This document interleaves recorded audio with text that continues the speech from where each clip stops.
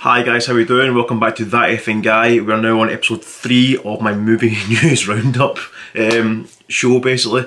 So obviously, as we know, I started this at the end of last year, and then I done a soft reboot at the start of this year, the movie news roundup reboot, and then movie news roundup episode 2, which was 3 months ago. Obviously, like I said, if you've watched my comeback episode, you know that I've been busy for the last 3 months working away in Edinburgh.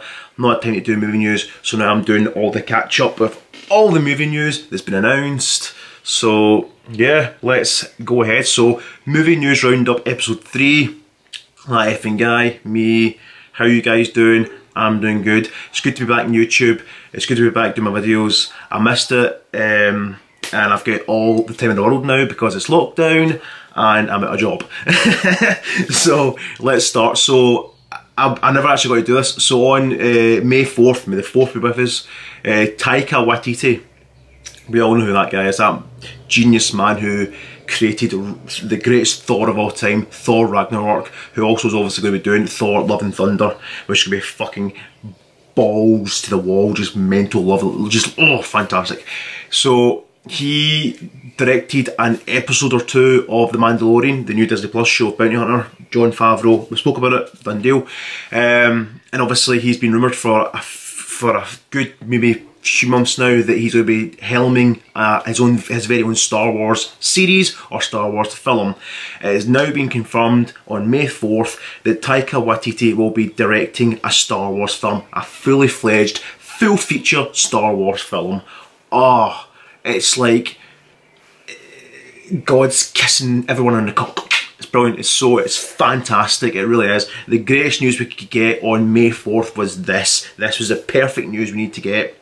So we have no idea what he's directing. We know it's a film, we don't know when it's going to be, we don't know if it's going to be separate from, obviously we know that the Game of Thrones guys had a trilogy planned for December 2022, December 2024 and December 2026, and they were supposed to be doing Knights of the Old Republic films. They dropped out because of the backlash of Game of Thrones finale. It wasn't, the series and the finale wasn't amazing, it wasn't great, it was still quite good, some good episodes, some wee filler episodes that were a bit kind of, nah. But yeah, so they dropped out because they went in favour of a Netflix deal. I can't remember what it was, but they went in favour of Netflix. I mean, they actually like stepped away from Disney and Star Wars to go for Netflix. Fair enough, Netflix is doing really well right now, but we all know the true story, the true Hollywood story is the fact that they've just been given so much backlash after Game of Thrones that they've just thought, fuck this. Because you know what's going to happen? The fans of Game of Thrones will just boycott the hell out of the Star Wars films and they'll just get trashed. And we can't have any more trashing of the Star Wars films. Like I said, I totally praise what Disney's done with the new generation of Star Wars films. I love them. There's been a lot of backlash and they've just came up and they've rised above it. But we don't want another Solo on our hands of just basically failing so miserably that nothing else happens. So Taika Waititi, like I said, we have no idea what he's doing Star Wars wise. It's a film and that's all we know. Now it could be episode 10, it could be a standalone film like in the vein of Obi-Wan, Rogue One. No, that rhymes, didn't realise that. Yeah, we don't know, but I would like to think that he's going to direct a Knights of the Old Republic type film, because that's the thing about Star Wars. We've never, and I've always said this. I always wanted like the First Jedi, like a Star Wars Year 1, like Episode 0. Or, I mean, just the very first ever. Like we've had obviously Jedi Temple stories, the very first Jedi, etc. in the books, comics, discussions in some of the films. Like we had obviously the Jedi Temple and the Jedi Bible mentioned in The Last Jedi, etc. No, sorry, The Rise of Skywalker. I want, well, The Last Jedi and The Rise of Skywalker, obviously Yoda mentioned it. I want to see like a proper Episode 0 film, like right back to the very beginning, the dawn of the Jedi, like Star Wars Dawn of the Jedi, like a proper film. And Taika Waititi, he's a great director. He brings humour, dark, edgy. He's such a good director. Thor Ragnarok got a lot of hate, but also got a lot of love, like 90% love and 10% hate. I don't get people who hate it. You know who you are. it's a great film. It's different. It's something just, it's edgier than any other Marvel film, let alone any other Thor film.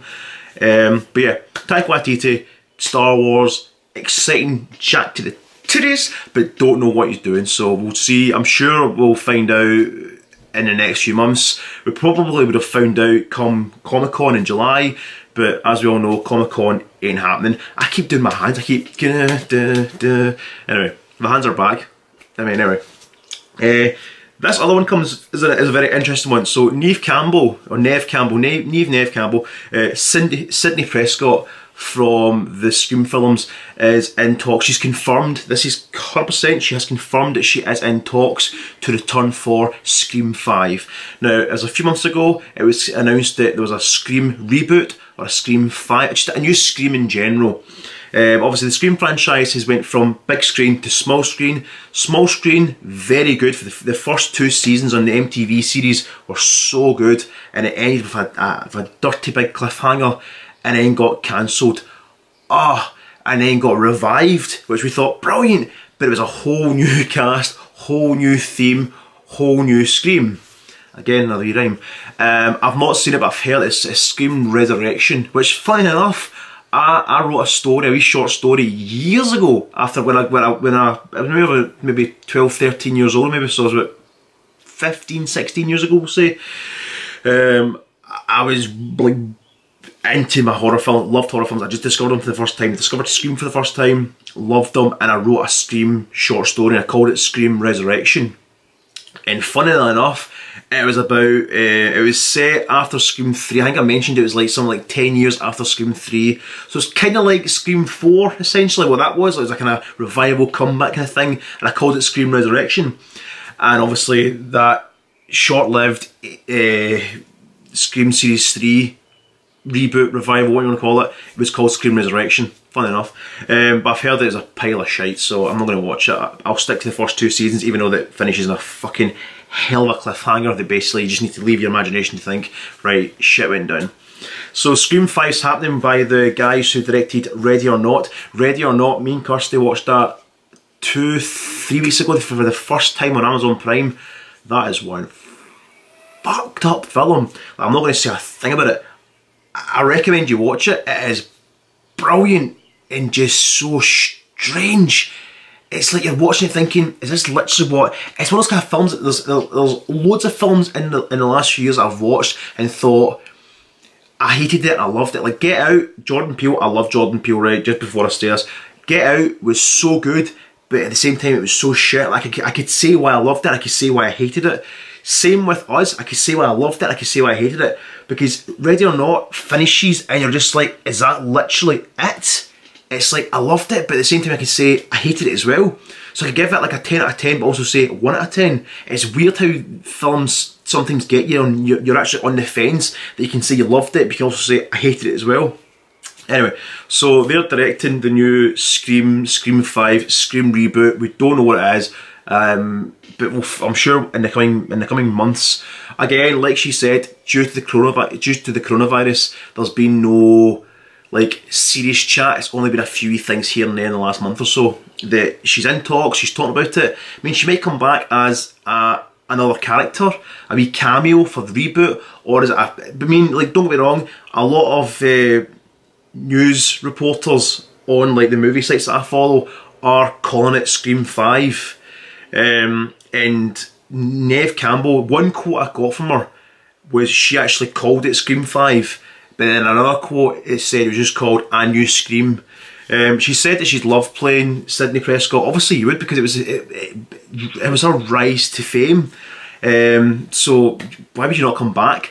Don't get me wrong, it's one of those kind of things where like, it's kind of like the American Pie franchise. So Scream 4 happened at a very good wee time to revive the Scream franchise, but you kind of think now, if they'd done a Scream revival, would they do a Scream 5, or would they do like a Halloween and do like a Scream legacy film and have it like a direct sequel to maybe the first one or the second one and just minus out Scream 3 and 4, like the Halloween franchise and like the American Pie franchise? Because I think now, being last year being the 20th anniversary, this year being the 21st anniversary, I think last year would have been perfect timing for American Pie reunion.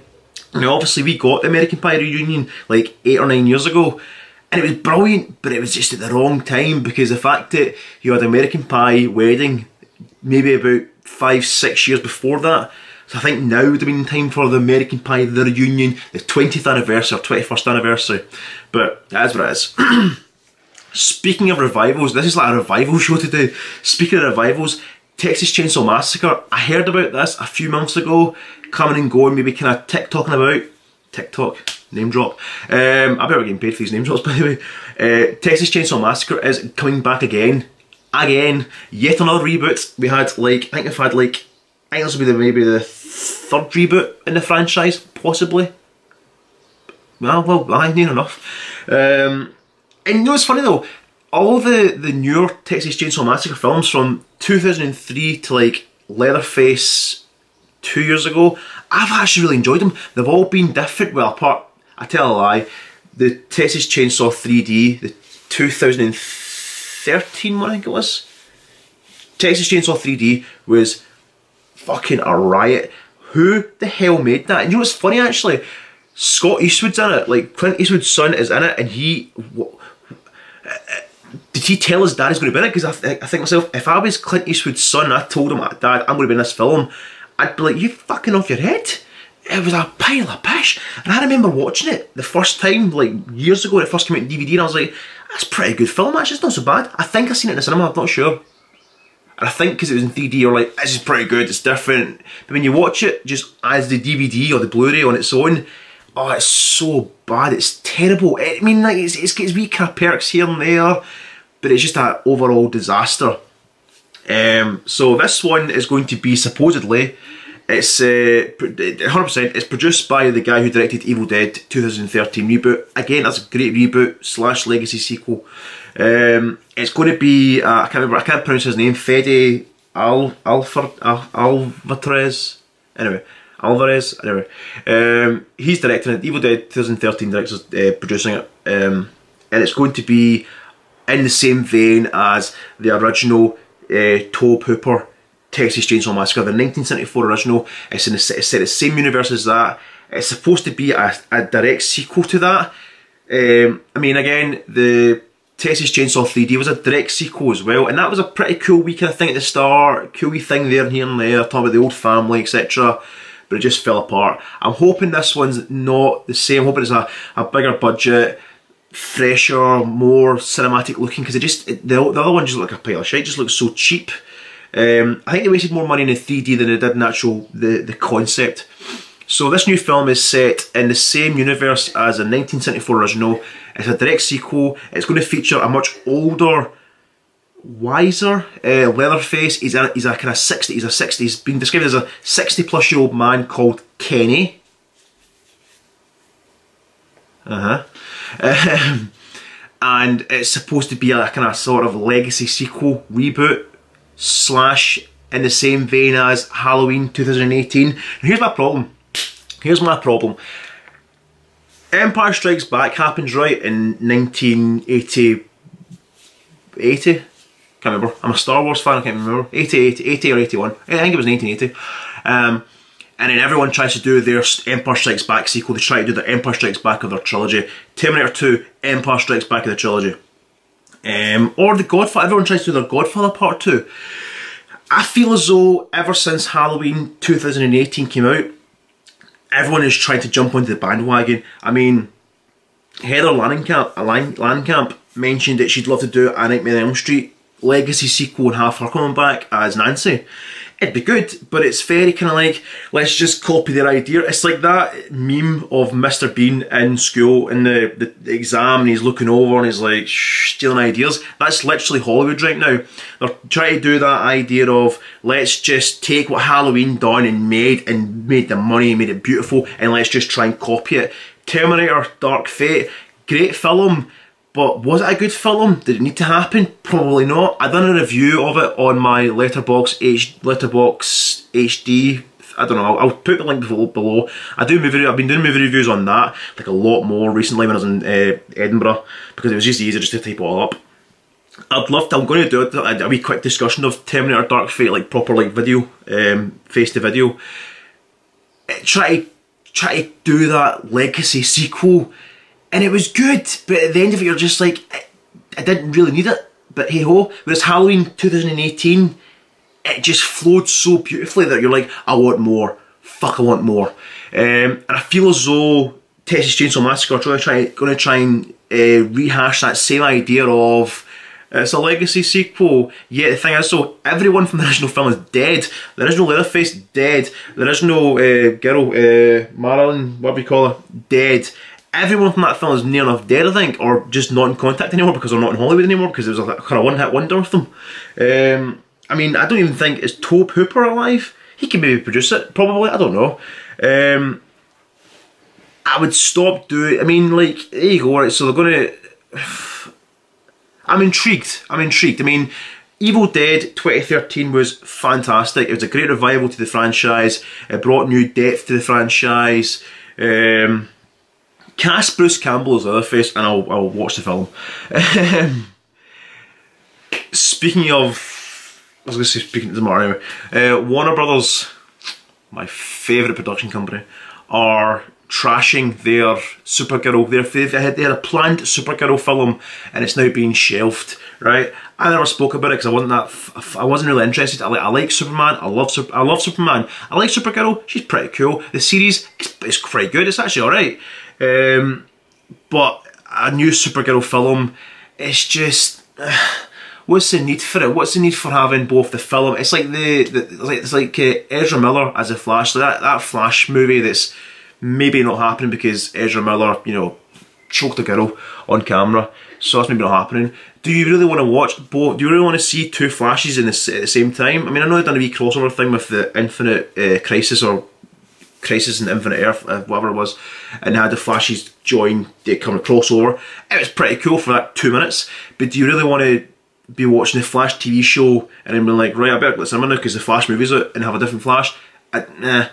I'm the same with that. Same with this with Supergirl. Yeah, they're probably going to cast some cracking, like, you know, hot actress, Jennifer Lopez, Jennifer Lawrence, etc. You know, whatever. But I remember back in the day when it was going to be Alicia Cuthbert. Does anyone ever remember that girl? The Girl Next Door. Remember that? That was a great film, fantastic film. Again, Timothy Olyphant, underrated actor. She was rumoured to play Supergirl in 2003 or 4 or 5, I don't know. I remember the concept art being made up and it was like, oh, that's so good. Oof, oof. But anyway, so Supergirl movie is now supposedly being shelved in favour of a Man of Steel 2 or a new Superman film, with possible Henry Cavill being back as Superman. Now, here we go. That's been on the go for years, right? We've had Michael B. Jordan coming out saying that he's supposedly pitched an idea of a black Superman to Warner Brothers. Now, I've got no problem at all with there being a black Superman, because there is a black Superman in the comic books. I mentioned him ages ago and I can't remember what he's called again. But yeah, I don't mind that, but a proper, like, black Clark Kent, why? Why? Will Smith even said why. He got offered the role of Superman in 2001 or 2 or whatever. He got offered the role of Superman and he said no. He said after the hatred of Wild Wild West, of him playing whatever he was in Wild Wild West, fucking Big Tarantula, I think that was shite. The only good thing was Kenneth Branagh, which, well, the film is fun to watch, I guess. Even he said, Black Clark Kent, no, never going to happen. And I get that times have changed and everyone's like, oh, it's okay, it's 20th century, it's fine. And it's like, it's 2020, but... It's like that kind of twitch, you're just like, no. But yeah, I'm all for Michael B. Jordan playing the Black Superman character that actually is in the comic books, but not Clark Kent. Touch again. But yeah, Henry Cavill is supposedly coming back as Superman, maybe. Henry Cavill has campaigned for years that he will be Superman until he gets told no. There's no confirmation, there's zero communication from Warner Bros. As per usual. What do you expect? They're just not Marvel. At least Marvel kind of come out after a while and just say, listen guys, this is the plan, A, B, C and D. I mean, Neve even came out and actually said that Phase 4 is all over the place right now because of COVID-19. So we're going to reschedule and reformat the whole of Phase 4, right? Which is, it is what it is, and everything's been moved back, different dates, different dates. Warner Brothers are just kind of like, yeah, we're making Suicide Squad. It'll come out when it comes out. James Gunn. They don't actually have a plan, they don't have a structure, they just release films like left, right and centre. And don't get me wrong, their latest films have been fantastic. The Joker, brilliant film, but there's just no format, there's no structure. There's not been a structure at all. There was a structure way back when they'd done Superman Returns. Superman Returns supposedly was going to be kind of structure of a possible extended universe. Superman Returns failed, obviously. Green Lantern was like properly the start of the cinematic universe, failed miserably. Man of Steel done a lot better, but wasn't quite good with critics. I love Man of Steel, think it's a great Superman film of all time. Apart from Superman 2, I love Superman 2. Superman 2 is so good. Man of Steel was brilliant, and that's when it could have just started, but it never. It failed miserably because Warner Brothers are just money grabbing bastards. They just make films and just think fling them out, fling them out, fling them out, have no structure, don't care, who cares, whatever. Ben Affleck is Batman. Ben Affleck is Batman was a Ben Affleck is Batman. I keep saying Ben Affleck is Batman, Batfleck, and Henry Cavill as Superman are the two best castings they've ever done, like in the current kind of universe, whatever you want to call it. Joaquin Phoenix as well, fair enough, yeah, as Joker, and Heath Ledger. But I'm talking about the proper cinematic universe. They got those two perfect, and it's like they're just ruining them and just, it's like they're trying to squeeze the guts out of them, so they just say, fuck it, I quit. Like Ben Affleck done. Shame. And next is, this is a strange one. I don't know. Right, so the Pirates of the Caribbean franchise, as we know, is like a fucking ship, just like the Titanic. It's hit the iceberg. It hit the iceberg after the third film. It hit the iceberg even more after the fourth film. There are now skeletons in the fifth film. That's Salazar's Revenge, the one with Benicio del Toro. Javier Bardem. I liked it. It was alright. Not bad. Could have been better, could have been worse. Better than the last two. But then they're like, we're going to do a sixth one, it's happening, it's happening, it's happening. And everyone's like, yay! But then everyone's like, do we need it? So now supposedly there's going to be a Pirates of the Caribbean reboot with Karen Gillan being eyed for the lead role. Now I love Karen Gillan. I met her way back on her very first day of Doctor Who. Oh, lovely girl. So down to earth. It's weird to meet her because it was so down to earth. Doctor Who, fantastic. She's brilliant in the Guardians of the Galaxy. Do I see even better in Jumanji? She's just so good in Jumanji. Do I see her playing the lead pirate in Pirates of the Caribbean reboot? It's interesting. I don't know if she could maybe, I don't know if she's strong enough to lead it herself. I don't know. I think you need like a proper leading man. And you know for a fact it's going to be Dwayne "The Rock" Johnston. You know for a fucking fact he'll be somewhere in the Pirates of the Caribbean franchise. Somewhere. Anyway, last but not least, now I can just hear Kirsty at my bedroom door. Because obviously it's 12 o'clock and we're supposed to be going to Tesco. She's finished, she's on her lunchtime now. So I'm going to do this last bit here. So last but not least, probably the best news you'll get from this video. Hayden Christensen once again is rumoured to be returning to the role of Anakin Skywalker in some sort of Star Wars project, whether it's a film or a series. Taika Waititi's film, maybe, but it's all bets are on and all money is on the delayed Obi-Wan Kenobi series. And there's been rumours for about a good year now that Hayden Christensen will have some sort of role in the planned Obi-Wan Kenobi series. It was rumoured when it was the Obi-Wan Kenobi film. It's now rumoured heavily now that it's going to be a series. The series is obviously starting in the beginning of 2021. It's been held back a lot just because script issues, etc. Thankfully, Ewan McGregor's staying on, he's standing by it. He's been in the loop about this series when it was a film, when it was just a discussion, so 5 years, 6 years. It's exciting as hell. Will Ewan McGregor bump into Anakin? Will Anakin Skywalker be full-on Darth Vader and bump into Obi-Wan Kenobi in the desert? I don't know. Will it be a flashback sequence? I don't know. all I know is it's exciting because I love Anakin Skywalker. I think he's a great character. Not incredibly executed in the prequel films. I think Hayden Christensen really got his time to shine with Revenge of the Sith. It showed two sides of him, light and dark, and it was brilliant. But the film just wasn't. The prequels are good. They're not great. Attack of the Clones was very kiddie friendly, Fisher Price toy kind of thing.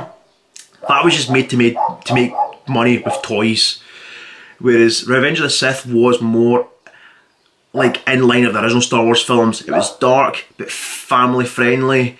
And I think Hayden Christensen really got to shine there. And I feel bad for the guy because he obviously, his career hasn't been that great coming out of Star Wars. He's only known as Anakin Skywalker. He's done a few things here or there. He done Jumper with Jamie Bell, which I liked that film. I think that's quite a good film actually. That was going to start off a whole new franchise of those books into films.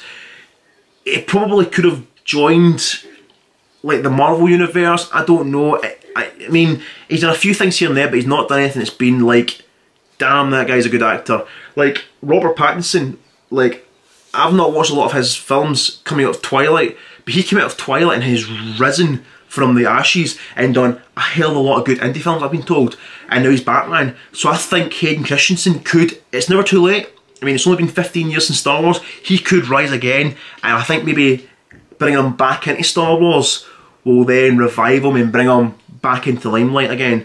It's happened to a lot of people. Ewan McGregor has had his acting career revived big time, I must say. I mean, Fargo, Doctor Sleep, back in Star Wars. His career is reviving like hell. So I really think Hayden Christensen could get revived at some point. Anyway, that's 26 minutes. It's now 12:05. Kirsty's waiting. Lunchtime, Tesco. Let's go. But yeah, if you guys enjoyed this video, like, share, subscribe, comment below what you think. I'm going to do tomorrow. I'll be doing Dogs Barking Like Hell. Tomorrow I'll be doing my movie roundup. Episode 4. So keep your eyes peeled. Sorry it's been long, this video, 27 minutes now. I'll put even like chapters in the description, okay? Bye bye guys.